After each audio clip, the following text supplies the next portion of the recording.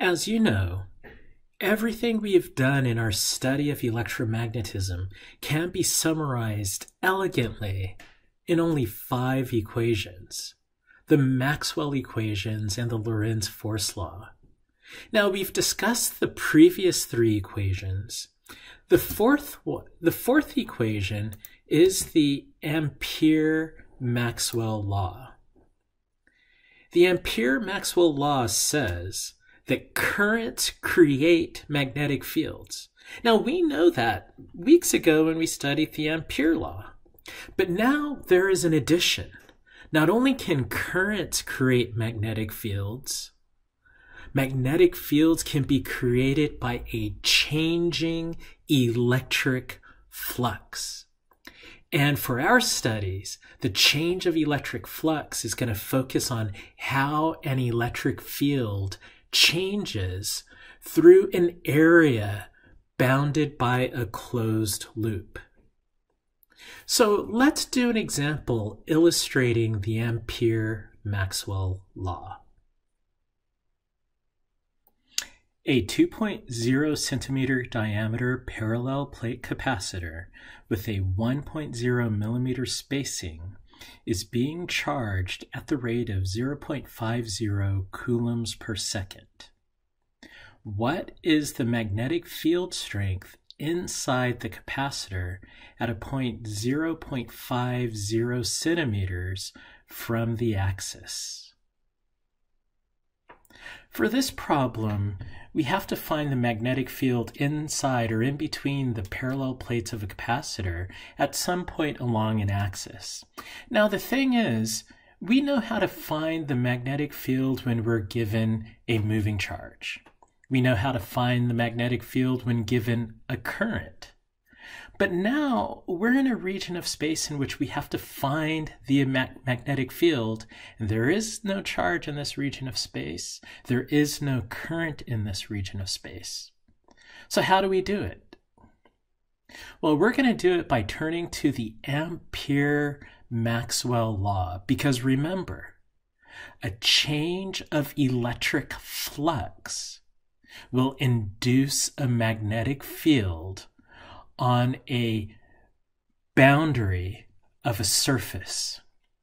So let's take a look at this by sketching a picture.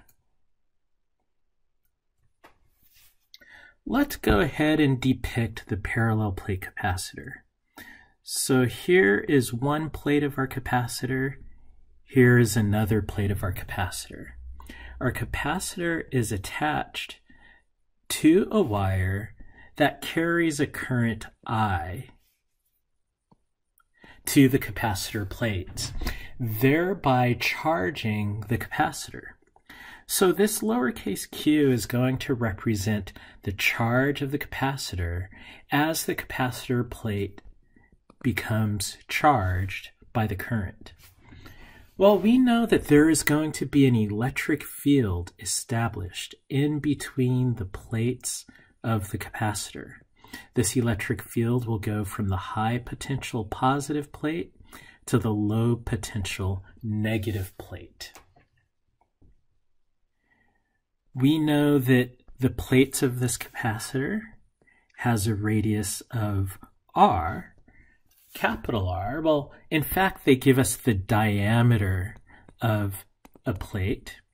We know it's a 2 centimeter diameter plate, which means the radius is 1 centimeter.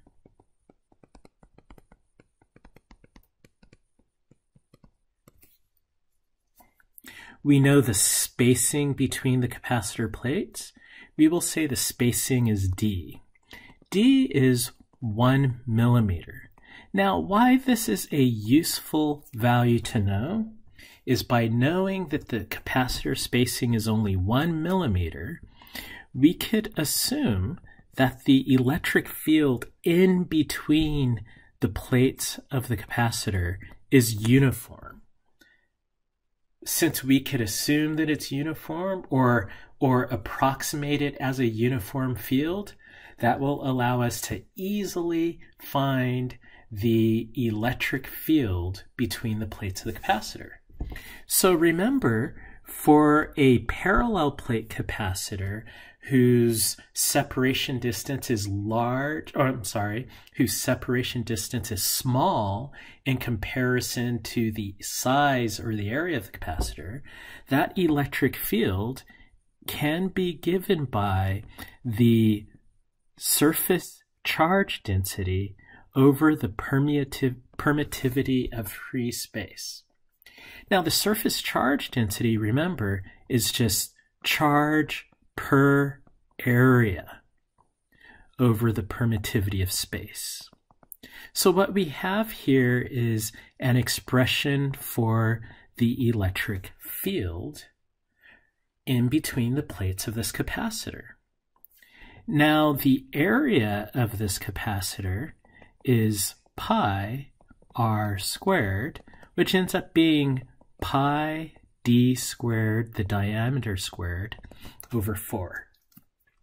So the electric field for a given level of charge on our capacitor plate is equal to the charge on the plate, pi d squared over 4 epsilon naught.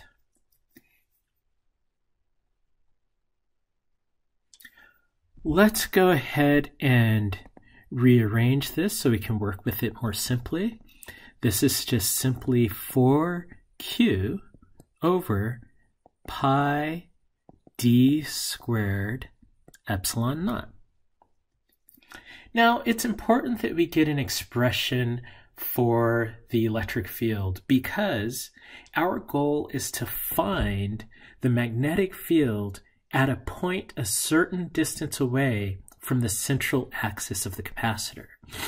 Well, if I draw this dotted line as the central axis of the capacitor, we want the magnetic field at some distance away, which I will call lowercase r. Now, that lowercase r is equal to half a centimeter as given in the problem. And if we want to find the magnetic field at that point, let's go ahead and create an Amperian loop that is concentric with the central axis, or is centered about the central axis. And this Amperian loop bounds a surface.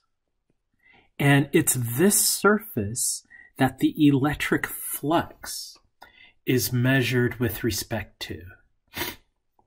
So this surface here, I will call this the surface A sub little r.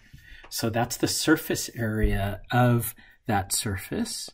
And being a circle, we know that this expression is going to be pi little r squared. Now why we are finding the area of that Amperian loop, it's because we have a change of magnetic flux and we want to find the magnetic field at a point on that loop. And so using the Ampere-Maxwell law, we have the line integral of the magnetic field along a loop that binds or bounds an area is equal to mu naught times the current through the loop, through that area, plus epsilon naught times the change of electric flux through the given area. This Ampere-Maxwell law equation tells us that a magnetic field can be created by a current through a loop or by the time rate of change of magnetic flux.